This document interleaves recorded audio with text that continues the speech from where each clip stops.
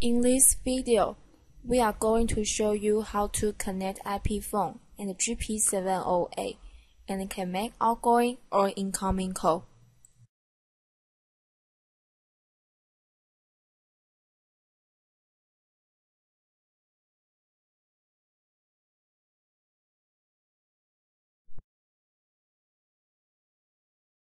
Before start the video, I want to tell you a little story about IP phone and GP-708 gateway to make you understand in easy ways.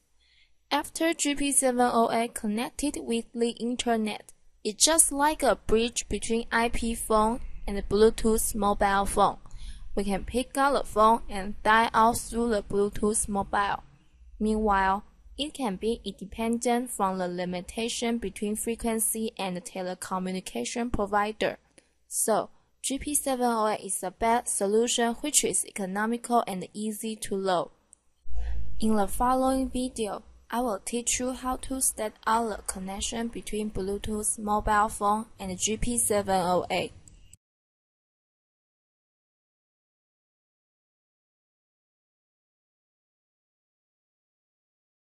Let's start with the new web page. Please remember that each gateway has its own default IP, so the default IP of GP-708 is 192.168.0.247.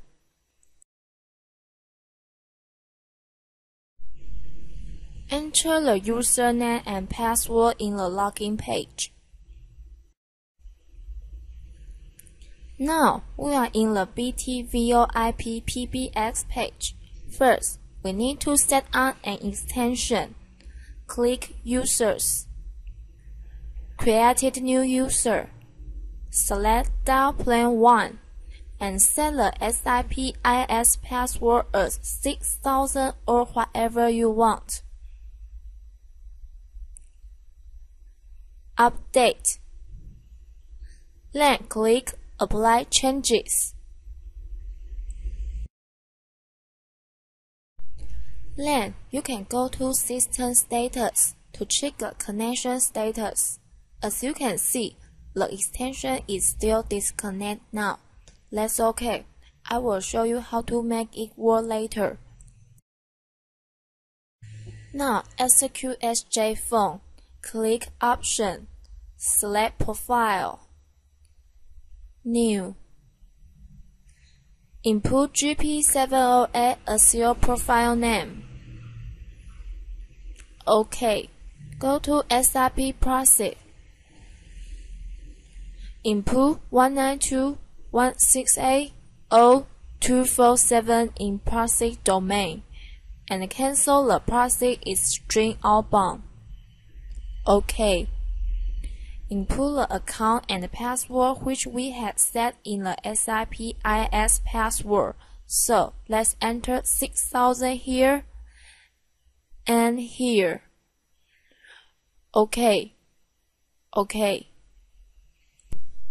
Now you can see the extension is registered.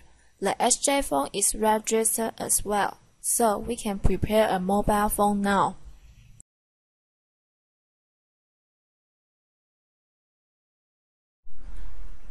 Execute the Bluetooth function of this mobile phone.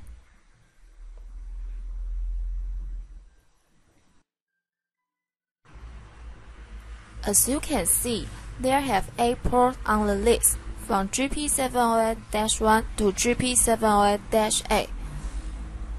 Select GP-708-1. Input the password.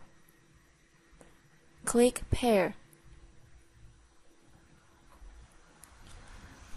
Now it's connected. Then you can go back to the system status. The BT1 shows green line now. It means the Bluetooth connection is success. Let's go to outgoing part to check our setup. An outgoing calling rows pair an extension pattern with the trunk.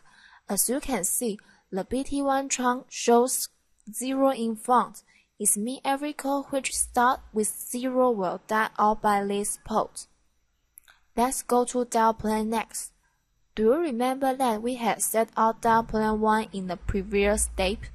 You can see the outgoing status of dial plan 1. Also, you can set the outgoing calling rules and the local context preference here.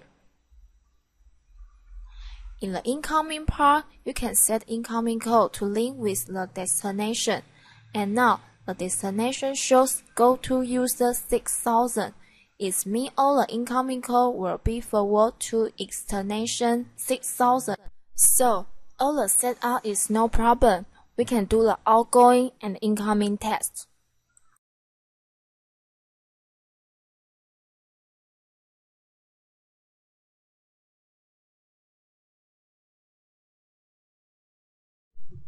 Let's do the outgoing demonstration. First, use SJ phone to dial out.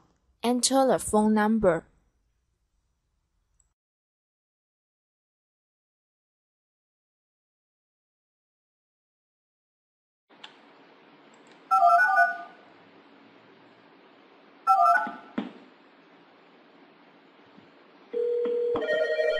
You can see the telephone is ringing.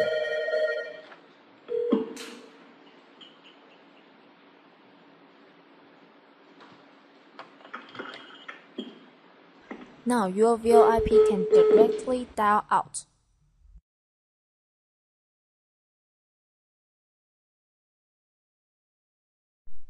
Next, let's do the incoming demonstrations. Use table phone to make an incoming call.